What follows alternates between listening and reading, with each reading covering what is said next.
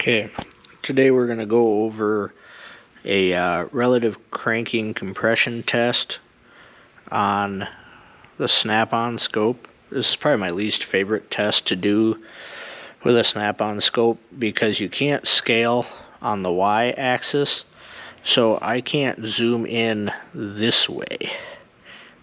You know, you can zoom in left and right, and you can zoom out, but you can't zoom in this way like you can with the Pico scope and several other scopes. So I'm going to go over a few tips on how to get a good capture and pretty much the best I can do with it. I could probably spend more time dicking around and get something figured out, but this is a good enough test if this is all you have.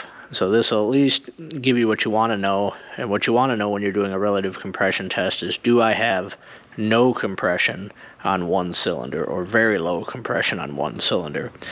A lot of times doing a relative compression test, you will find out that valve train issues won't always show up on a relative compression test.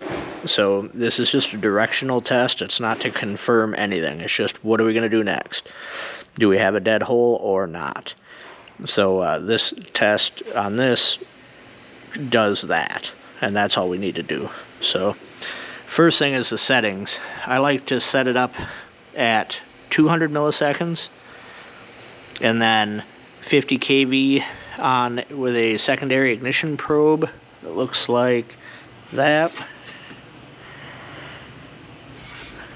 And then I'm just hooked up to battery positive and the ground. And then I have the 12 volt channel inverted. And the filters on, peak detect, and inverted on the secondary ignition pickup for my sync.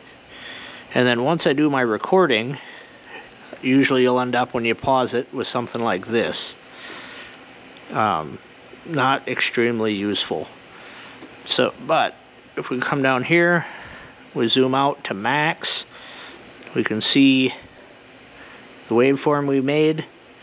I'm just going to pick a random spot in the middle and then start zooming in. I don't like to zoom all the way in. You know, if I try to zoom all the way in to see one revolution, you can see how flat the humps get. It's harder to see, so I like to back it out. Even if I can see a few different revolutions, that's fine with me.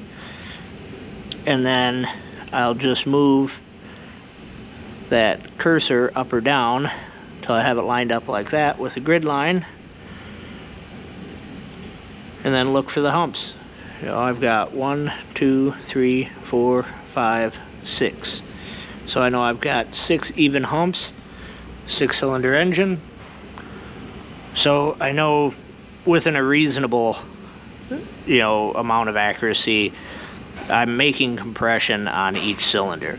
Now, whether that's enough or not, is up, you might not have enough compression, but you can see here when these peaks rise steeply, chances are you're making good compression. But again, you could have a valve train issue where it's still building compression but just not breathing properly. So this is just a directional test, and this is the best way I've found to do it on a snap-on scope. This is a Veris Pro, but it's the same procedure whether you're using a Zeus or a Modus or any other scope. So hope this helps. Good luck.